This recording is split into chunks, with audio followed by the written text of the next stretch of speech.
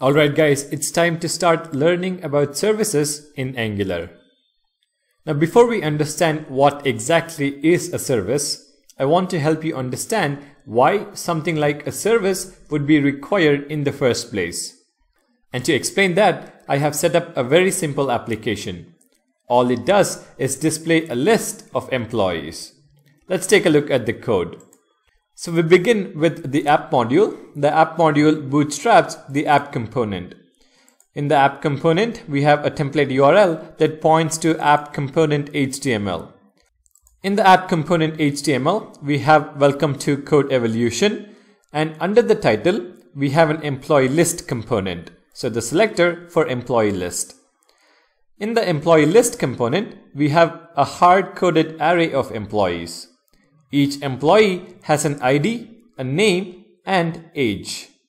In the template, we have an h2 tag that says employee list, and we use the ng_for directive to iterate over each employee in the array and display just the name of the employee. So if we run this application, you must see the title Code Evolution from the app component, welcome to Code Evolution, and then the list of employee names from the employee list component. So everything is working perfectly fine. But then we get a new requirement. And the new requirement is that in a separate view, we need to display all the employee information. The ID, name, age, all of them. So we figured that's not a problem and create a new component to display the employee details. This will be the employee detail component.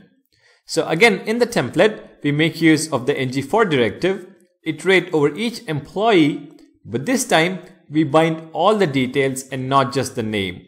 So ID, name, and age, all are displayed. But here's the problem. If you take a look at the class, we don't have the employee array. We have it in our employee list component, but it is localized only to this specific component. The employee detail component has no employee data to bind to the view. Now what would be a solution here? I can simply copy paste the employee array in the employee detail component and our application will work as expected. So if I copy this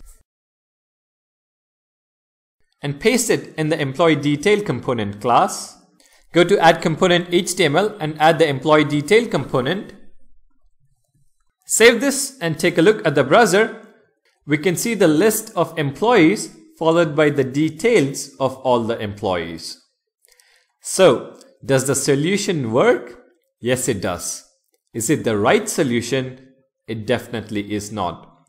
We are violating a few good programming principles. The first one is the dry principle, which states do not repeat yourself. And this is the case with the employee array. We are making copies of the same data.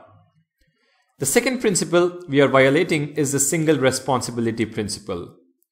Our component class should have only one responsibility, and that is to control the view's logic. But in our case, it is also responsible for creating the data, which is the employee array. So we need a better solution. And that solution is a service. But what exactly is a service? A service is nothing but a class with a specific purpose. And why do we need services? The first reason is something we learned from the example. We need to share data across multiple components. So in such a scenario, a service will be responsible for providing the data to the components that ask for it. The second reason is to implement application logic. Let's say an employee enters their date of birth, but we need to calculate their age. Now we can write the logic to do that. This doesn't need a view, and the logic is reusable code which should be independent of any individual component. So again, in this scenario, we create a service.